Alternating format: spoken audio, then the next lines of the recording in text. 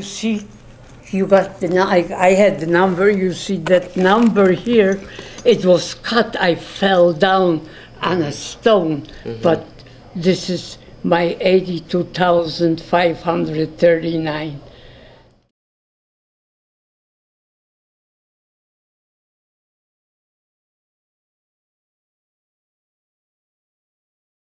I grew up. I was born in Poland. In Poland, in what year? In 1925.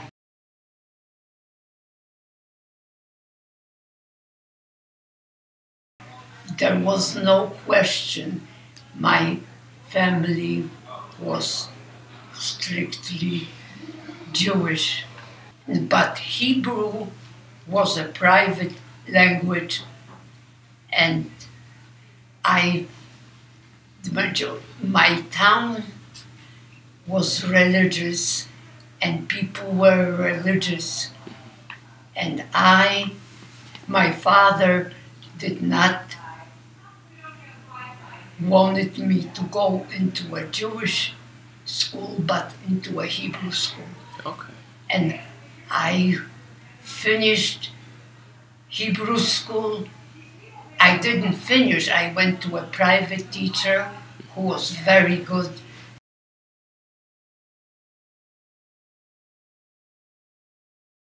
First, he came to town with his soldiers. The soldiers were taught that the Jews are killing, and that they take everything that is impossible to comprehend. And he described the Jew as a murderer. Really? And people believed it.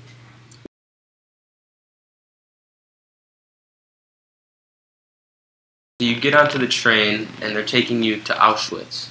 As the trains opened, they were, where they, how they load trains, where there is animals, that cows, or that's how we had no work, we were standing and in the heat.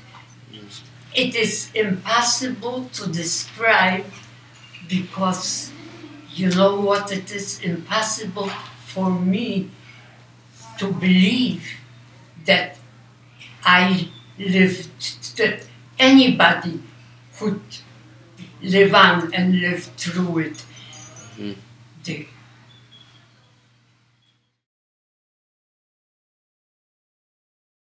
Hitler's helper, and he looked at you. You had to go down the steps and straight into supposedly to take a shower. Most of the time, what happened, you couldn't go any place else but that straight way, and that straight way led you to a shower where the water was supposed to come. What it came gas. Gas. And that's how he would kill people. And the gas killed people. They couldn't breathe, and what happened, they were so many in them, standing, that they had no room to fall down. Really? One was falling against the other. Because it was that crowded in there. In there.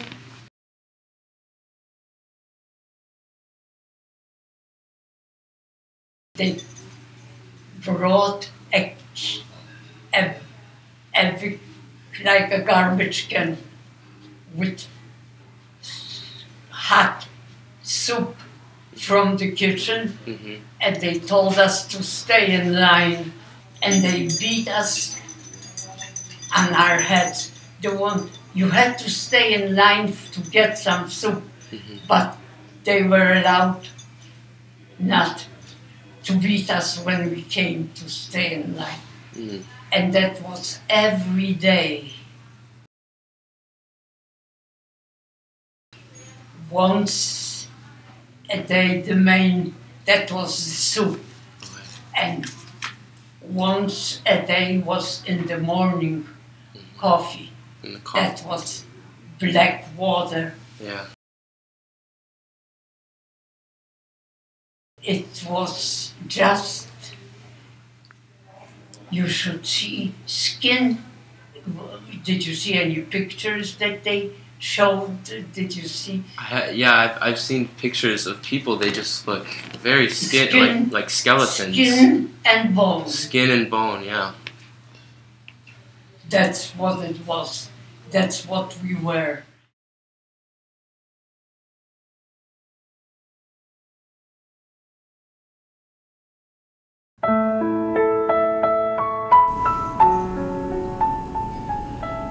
I didn't see any of my mother or father anymore. All I knew is that they're not alive. We don't have nobody, but we never buried anybody. We never saw anybody put into the ground. What is you know very well that when you see somebody putting down the grave, then you know he's dead. I had an uncle here in Chicago that was my father's brother. And I got married and I came here with my husband and a 2-year-old daughter. Can I tell you, it's not possible that we've made it.